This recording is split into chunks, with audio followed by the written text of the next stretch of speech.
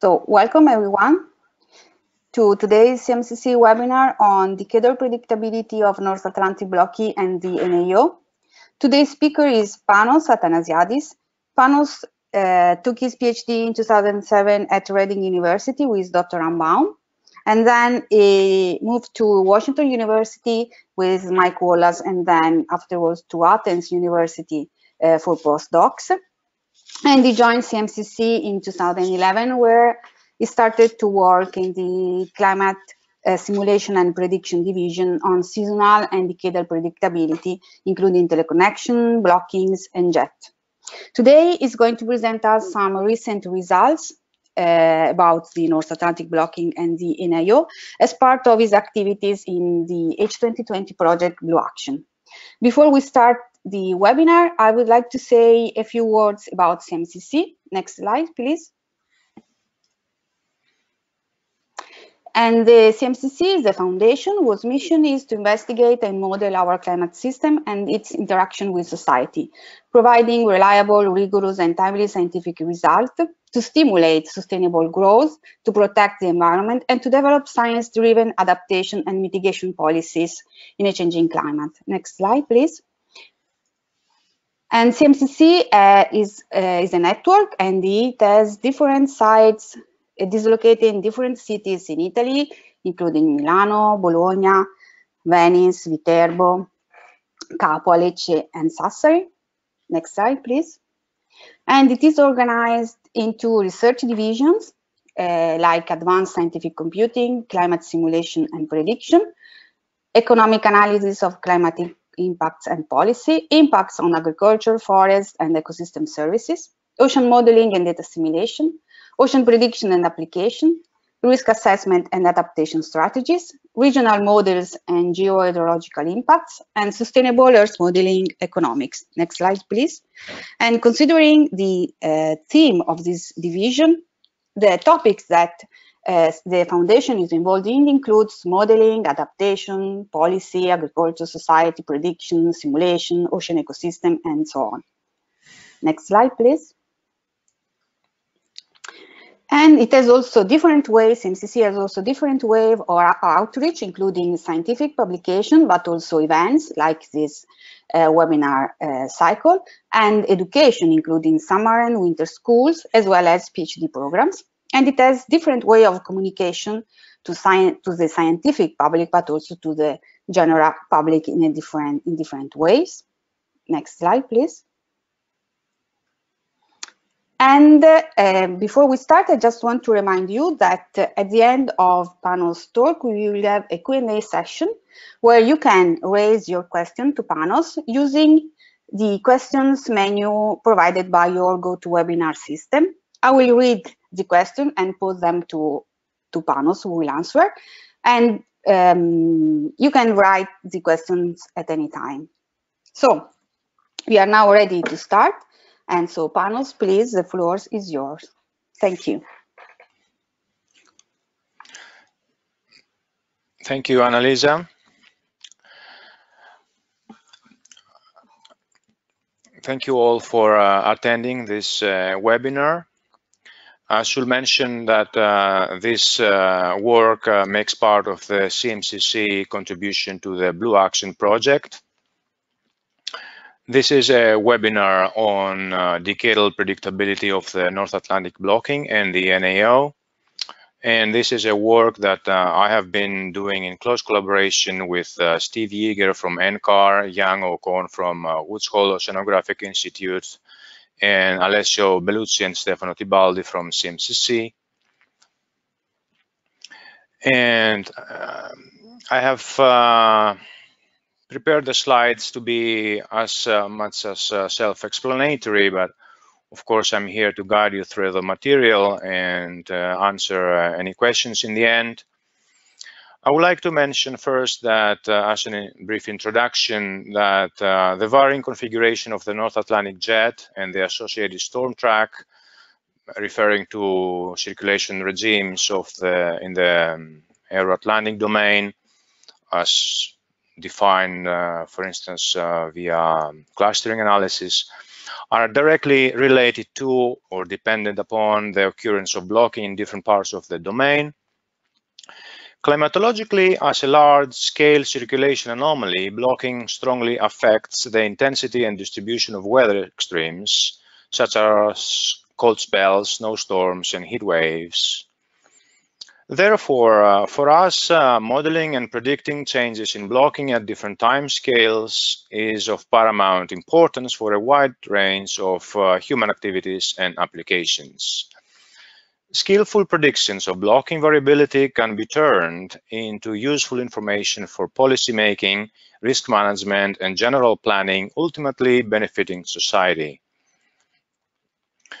So coming to this relationship that I referred before, between the jet and blocking, for instance, we see that when we have days of south jet or north jet as defined in Willings et al. In 2010, we have a very distinct blocking climatology. So when we have practically blocking in Greenland and Iceland, we have the jet displaced to the south, while when we have blocking occurring at this part of the North Atlantic domain, we have the eddy-driven jet displaced to the north. And there is also the case, importantly, when we don't have blocking in this domain, that we have another circulation regime which is relates to the NAO positive phase.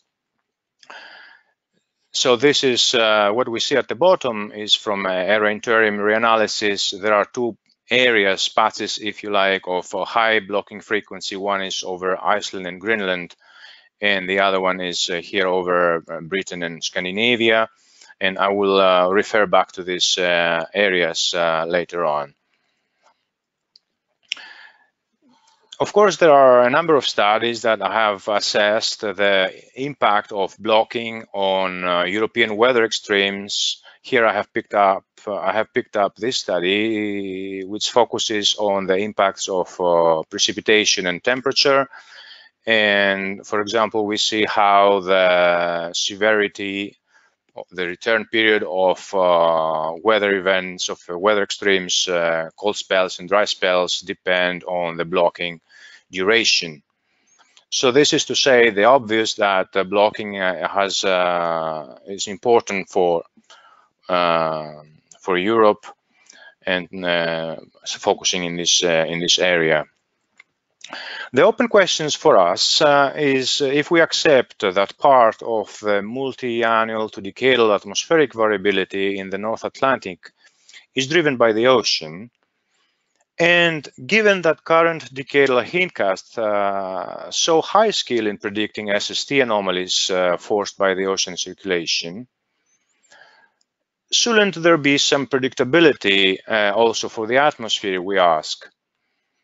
For instance, is the occurrence frequency of the dominant Euro-Atlantic circulation regimes, referring to Greenland blocking, Eastern Atlantic blocking, or the absence of blocking in the domain, are these frequencies predictable beyond the seasonal timescale?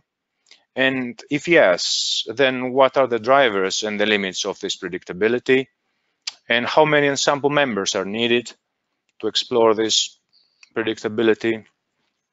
We will try to answer some of these questions. And first, still in the introduction, I would like to mention that recently we have seen that there is significant predictability at the seasonal time scale for the NAO and blocking. This figure comes from a multi-system analysis, but there are also other studies using a single prediction system. And I'm showing you another figure that provided, this comes from Haken and Ryan et al. And this was a strong motivation for doing this work. Here we see practically how the blocking frequency changes significantly from decade to decade in the 20th century. And if we focus at these 2 decades, for example, we can see that the blocking frequency over Greenland and Iceland between the 60s and the 90s changes by a factor of 4. So can we predict at least partly this strong variability? Probably we are coming to close to the time that decadal prediction will become operational, and this is an interesting article that just came out this month as a review article on decadal predictions. I will move on saying that the impacts of Greenland blocking are very significant and similar to the NAO. In particular, these impacts include a strong feedback to the ocean via surface heat fluxes and Ekman transport anomalies forced by changes in the wind pattern. And this was nicely demonstrated in a review article by Desher et al. In 2010. Here I'm showing you the impacts for temperature, precipitation, sensible heat, and latent heat. And coming to the scale that current decadal prediction systems show for SST, I'm showing you results. So this is one figure from Yeager et al., another recent article documenting the scale for the CHESM large ensemble simulations.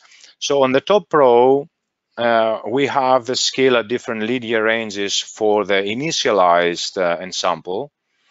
The middle row shows the difference in the scale between these initialized predictions and the persistence alone.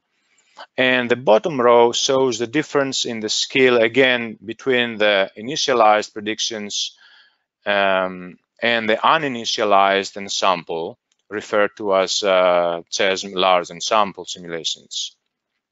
So for our interest is the North Atlantic, and we can see that part of the scale comes from the correctly, realistically initializing the hindcasts, and another part of the scale, perhaps half, comes from model dynamics because there is a significant difference referred to the different color bars. So this red here is about 0.4, which is half of 0.8. This comes from the model dynamics. So having this scale for SSTs, the question is whether this translates to some scale in the atmosphere. In the recent years, let's say in the last 20 years or so, there have been a number of articles, a number of studies. Here are just a few that investigate the role of the ocean in forcing low frequency beyond interannual atmospheric variability over the North Atlantic. And of course, this is a wide range of frequencies. So when we refer from interannual to decadal and multidecadal, these are very different timescales that probably involved distinct physical forcing mechanisms. And here I would like to make a reference also to Wullings et al. In 2015, an article in which they explore the different character of the NAO at different timescales. So in this figure, which is from an early study of Rodwell and Rowell in 1999, we see a positive like NAO positive like response forced in an atmospheric model that is forced by this triple anomaly, SST anomaly. This is, of course, there are many other studies with similar results. And I will move now to the presentation of our work. To say first that we have used a unique data set. This is NCAR's decadal prediction large ensemble, which has 40 members. And arguably allows, this large ensemble allows the atmospheric response to oceanic forcing to emerge from the inherently unpredictable internal atmospheric variability. We apply a two-dimensional blocking detection to daily geopotential heights, of course, from each individual member. And this the data set, it has 62 years. So we have the system is initialized every year from 1954 to 2015, and each forecast runs for 10 years, from which we choose only the winter days corresponding to the months December to March. For the NAO, we use ensample mean, mean sea level monthly mean fields, and we assess the predictive skill against the NCEP NCAR reanalysis via anomaly correlation coefficient. I should mention that the statistical significance is thoroughly assessed, accounting for autocorrelation in the time series, which reduces the effective sample size. And we have applied a one-sided t-test against the null hypothesis of non-positive correlation.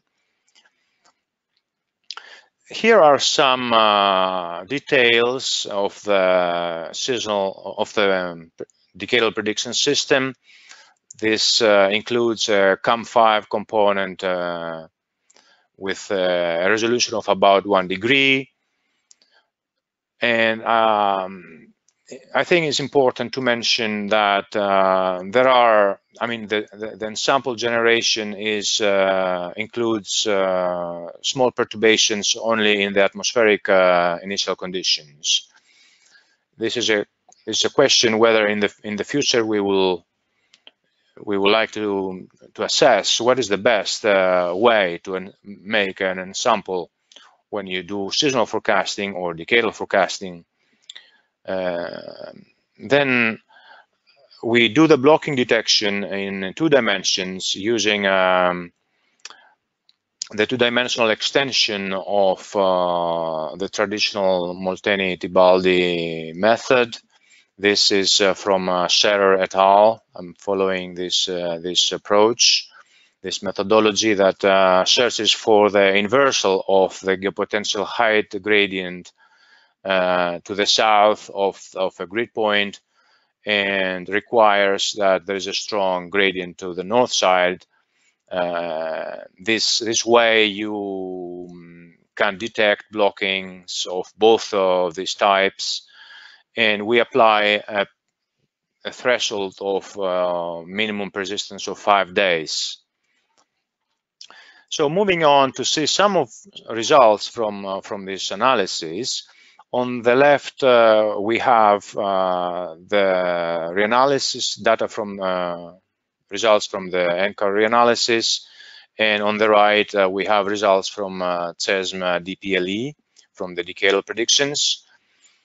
And the top row is the climatological blocking frequency for winter, in which we have identified these 2 boxes. Blocking in these 2 areas links to the circulation regimes, as I mentioned earlier, and we will use these 2 areas for the rest of the study. And at the bottom row, we see the interannual variability of the blocking frequency. Probably you have noticed that the fields from the decadal prediction system are much smoother, which is understood. If you consider that there are 40, we average 40 different realizations. But more importantly, we see that there is an underestimation of blocking frequency, which is, I can say, a typical bias in many models, in various models. We know this for CESM, for CAM5, because we also use this atmospheric component at the CMCC climate model.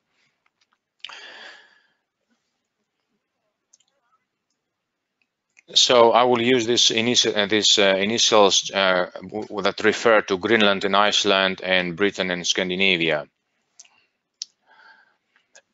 these are the first results from the analysis. Practically, we are showing the anomaly correlation coefficient. On the left, I show results for the Greenland, Iceland area, and on the right for Britain and Scandinavia.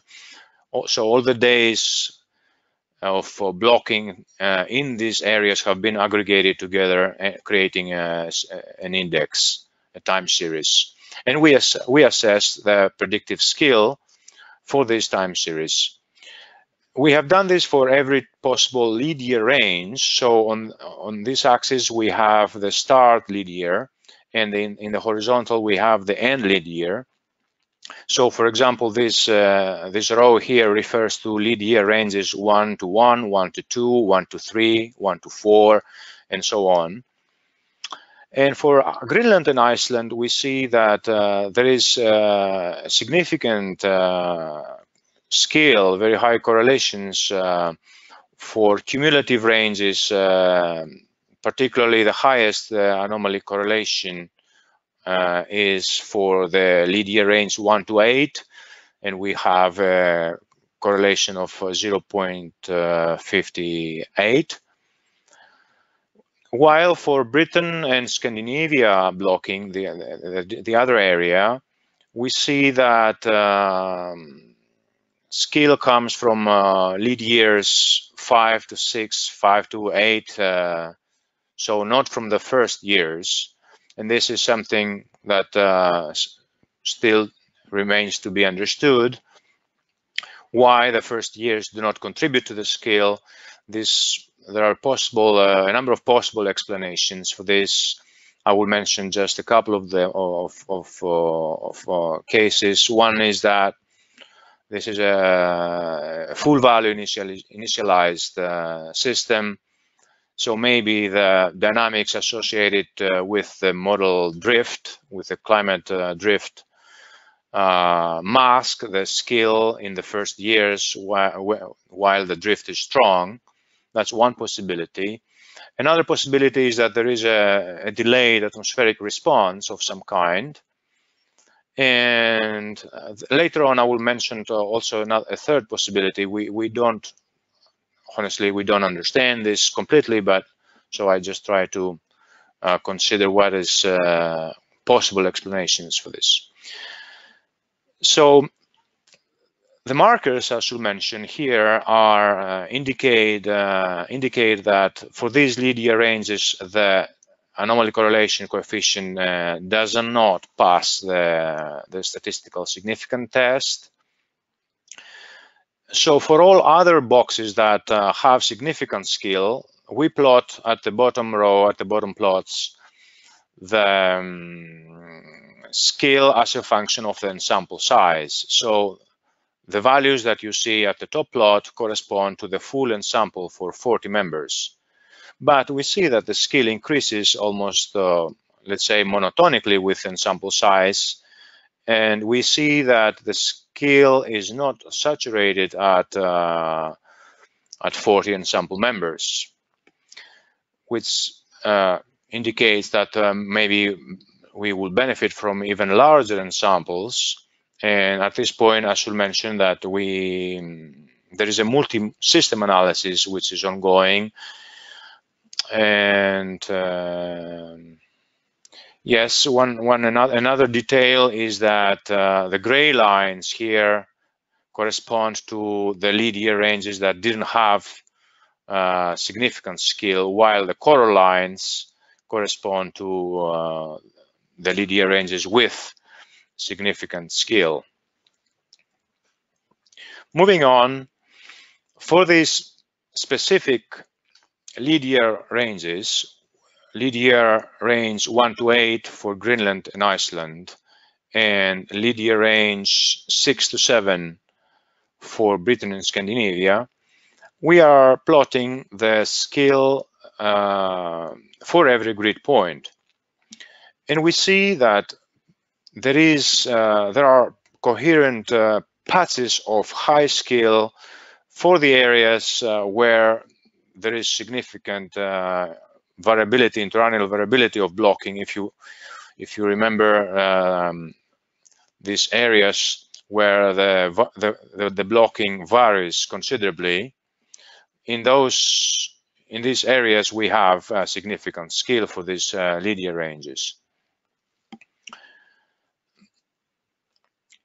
Again, for the same Lydia ranges, which is 1 to 8 for Greenland and Iceland blocking and 6 to 7 years for Britain and Scandinavia, I show here the respective time series. So the blue is for the observations from NCEP NCAR, and the dotted red is for the DPLE and sample mean. Between the two, we see the correlation that we saw before, which is almost 0.6 and 0.43 for Britain and Scandinavia. And here we should note that after applying some smoothing, we see that the correlations increase significantly, and there is a rationale for doing this smoothing. First, we need to understand why the model time series, this dotted red, looks more noisy than the observed time series. And quickly, I will try to explain this. Here we are working with the Lydia range 1 to 8. So if we focus at the observed time series and we take 2 consecutive years, the value of this point and this point are the results. These values are the result of averaging 8 different values, 7 of which are identical for the observed time series. While this is not the case for the model time series. For the model time series, 2 consecutive grid points come from completely different data. So there is reason for applying some smoothing, which is the equivalent of averaging the forecasts of a number of years. And for this reason, we better understand why these time series are more noisy than these time series, because here we only average 2 years instead of 8 years. Coming to the point, we see that the correlation comes from the long time scale, so the multi-decadal time scale. While for Britain and Scandinavia, we see that some of the peaks at the decadal time scale are captured by the model prediction, by the decadal prediction system. Now, I would like to compare results for the NAO and blocking in Greenland and Iceland. And we see, very interestingly, I will say, that for the same Lydia range, which is 1 to 8 years, the NAO has a correlation coefficient, exhibits a scale which is almost identical to that for Greenland. And the same is the case after we do the smoothing that I mentioned. So we get correlations of 0.85 for both for Greenland blocking and the NAO. And this is something that one will expect. You see that there is a high anti-correlation between the Greenland blocking time series and the NAO time series.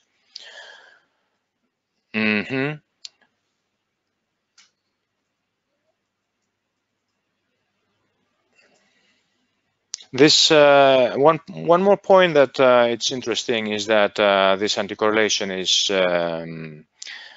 can be seen. I haven't assessed it. I have not computed this anti-correlation, but you can see by eye that it's the case both for the model time series and the observed time series. So we are trying to assess what drives this predictability, and one thing that we have done is to take composite differences of SST fields for autumn and for years of high ensample mean blocking in Greenland and years of low ensample mean blocking. And we get this pattern that indicates that when the SSTs are warmer or are higher in the subpolar gyre, we tend to have higher blocking over Greenland, which fits with what we know from a number of studies in the literature. And an interesting point also is that if we, instead of taking composite differences, if we look only at the SST anomaly field for the high blocking and the low blocking years, we see that there is a high degree of anti-symmetry. So the pattern is the same, it's just positive for one case and negative for the other case. Then looking also for the Britain and Scandinavia blocking, we see that the SST pattern coming out from this is largely orthogonal to this pattern. So the strong anomalies are found where the other pattern has weak anomalies. And this makes us to think that there is some connection between the blocking in the two areas. And one argument for this is quite straightforward. One could imagine that when there is higher blocking in Greenland, there is no room for high blocking also at the other part of the domain, because the domain is quite small and blocking is a very large scale phenomenon. So there should be some anti-correlation between these two time series, and this is something that we are planning to assess further. So it is an ongoing effort to pin down the sources of the source of this predictability. Putting these results in a more general context, the decadal predictability found for the NAO and blocking over Greenland and Iceland may be understood as forced by oceanic dynamics, which need to be correctly initialized, referring to an AMOC anomaly. And there have been studies, for example, Marshall et al. And Wills et al. Another recent study, among others, that have proposed relevant mechanisms to explain the coupled ocean atmosphere multidecadal variability in the Atlantic. Showing this figure from Wills et al., which provides a theoretical framework, we see that a multimodal positive NAO anomaly here, so this indicated by the stronger winds, tends to strengthen the AMOC via buoyancy forcing induced by the surface fluxes. And this stronger AMOC brings meridional heat advection that finally forces a positive subpolar SST anomaly in this area. And this is argued that this drives a negative NAO phase later on, as seen here. If we see also what this study says, practically it is shown that subpolar SST anomalies, in referring to this area, can modulate the SST gradient at an important area, the storm track cyclogenesis region, and consequently, this way there is an impact on storminess and the eddy-driven jet on the NAO and Greenland blocking. So this way, these studies provide a theoretical framework for understanding the results that we discussed before. There is also an ongoing, there are ongoing sensitivity experiments in the framework of the Decadal Climate Prediction Project, in which coupled models are forced by these AMV-like SST patterns. So there is also the flavor of forcing only with the tropical Atlantic or extratropical Atlantic SST anomalies, trying to identify the atmospheric response. And here I would like to mention that as suggested, for example, by Davini et al., it has been suggested that maybe the tropical Atlantic anomalies are more relevant for the NAO-like response, yet there is a strong indication against this proposal in the sense that the uninitialized simulations, the CESM lens, although have skill in equatorial Atlantic SSTs, they have no skill for Greenland and Iceland blocking and the NAO. So closing, this is the last slide. We see that statistically significant predictive skill is found in a number of, in a large ensemble of decadal hindcasts for wintertime NAO and North Atlantic blocking in various linear ranges. For Greenland and Iceland blocking, the highest skill is found for the linear range 1 to 8, and at this linear range, the NAO exhibits comparable skill. And both of these correlations are boosted by smoothing, the model time series, and these correlations arise mainly from multi-decadal timescale. For Britain and Scandinavia blocking, the highest skill, which is lower, is found for the linear range 6 to 7, indicating either a delayed atmospheric response or a negative effect of the model climate drift on its predictive skill during the first years of the forecast.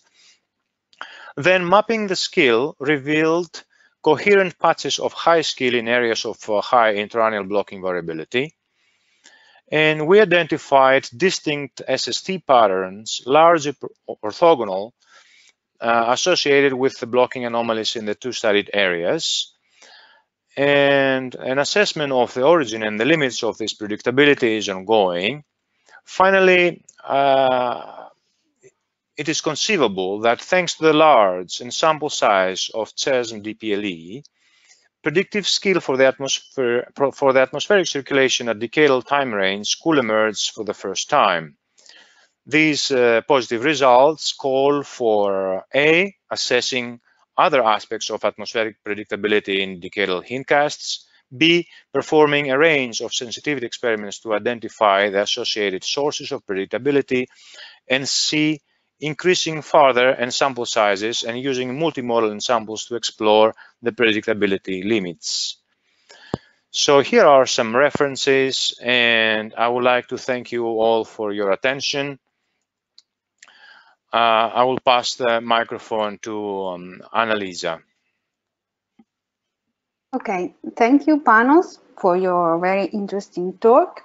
I just want to remind you that now we are going to have a Q&A session. So please, if you have questions for Panos, write down them in the questions menu that you see in your GoToWebinar system. So we'll be able to read them and pose them to Panos.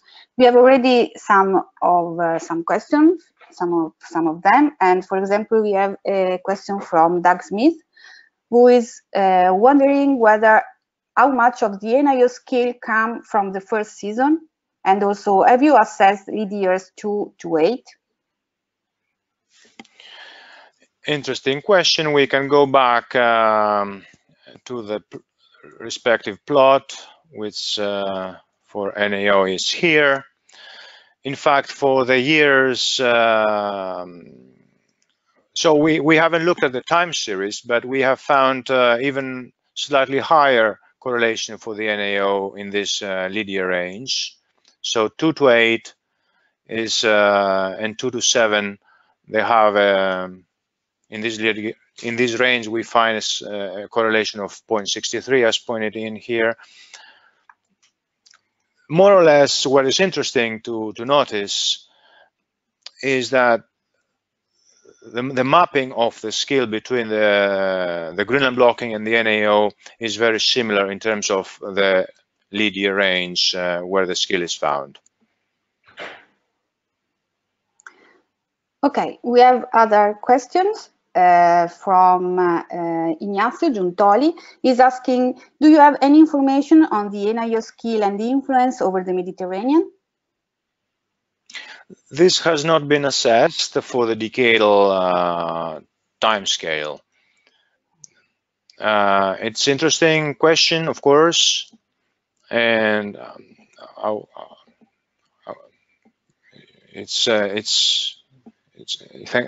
I would like to thank for the comment. It's something that we may look at later.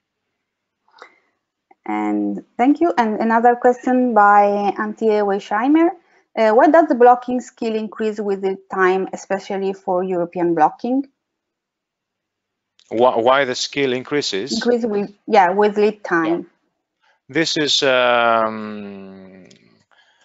understood, let's say, from the fact that averaging 40 members helps to enhance the signal to noise ratio. The same is the case when we aggregate different lead years. So the more data we put together, the more the stronger the signal we get. So the skill for a single lead year is lower for this reason. And I would like to mention, for the also referring to the previous question, that the assessment of the for the skill for the NAO has been done for the seasonal time scale in another study, but along the same lines, we would like to do that for the decadal time scale. Okay, thank you. I would also have a question for you, Panos, and you mentioned that you assessed the scale against you choose the NSAP and Cowrie analysis.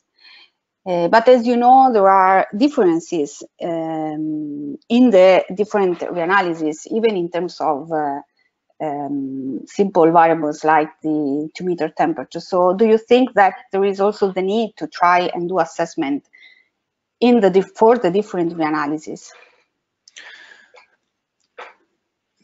This is another interesting question, probably for the epoch that we are considering, so which is after the 1950s. There is plenty of data assimilated in all reanalysis, and we don't expect significant differences. We have analyzed this also I had the chance to look at this question in analysis that we have done for another project in Primavera. We have seen very small differences between NSAP reanalysis and ERA for the same period, of course, because one needs to consider, when you do this comparison, you need to look at the same historical period. So if you take ERA interim, you're limited to 79 onwards. So if we want to use another reanalysis, we need to use ERA 40 or the Japanese reanalysis. This is something that it is probably worth doing. Okay, we have a very quick technical question by Xting Yang that she's asking whether you have removed the trend before calculating the ACC. No, here we have not removed the trend. This is something that has been done in other assessments. I have a slide I can show you. For example, here in a study that we did with Alessio, we assessed how the skill changes after detrending the time series, but we haven't done this kind of assessment here. If we look at the time series, you know, we can see that there is no significant trend to remove. I mean, there is a multi-decadal signal, but I wouldn't try to remove a trend from this time series. Thank you for the question, though. It's very interesting point. And another question back to the NAO. still by Doug Smith, and he is asking if you have calculated the ratio of predictable components for the NAO, as is assuming that the signal to noise ratio is too small. This correct? Is very, I believe it is very much so. We have not assessed this quantitatively, but it's an important aspect of seasonal and decadal predictions. Here it's the case too. We have a low predictable signal, and we need many members. Just because of this, we need a very large ensemble to see the response in the atmosphere. So this is something that can also be done in this work. Thank you very much. And so I have another comment. If you want Panos to comment, you at the beginning of your talk you said something about the role of the ocean in giving predictability to the system, and do you want to comment about the role of other components of the system, like for example the land surface? So do you expect that improvement in those aspects will still give more improvement in the scales of prediction of this phenomena? Yes, thank you, Annalisa. Practically, considering the NAO and considering different time scales, maybe I can go quickly and look at this. I have a plot. Okay, I have a plot here that we can refer to. For the seasonal scale we see for NAO, we understand that there are different processes that contribute to this scale, and part of this may come from snow cover initialization or sea ice from the ocean, even from the correctly initializing soil moisture, particularly for summer. But I will argue that for the decadal scale, we much more rely on the ocean to get predictability. There is likely some predictability comes from the external forcing, which is indicated by these results here. But I mean, it's early to say that we can assess this, assess the impact of different components. One needs to. Similar works have been done for seasonal forecasts.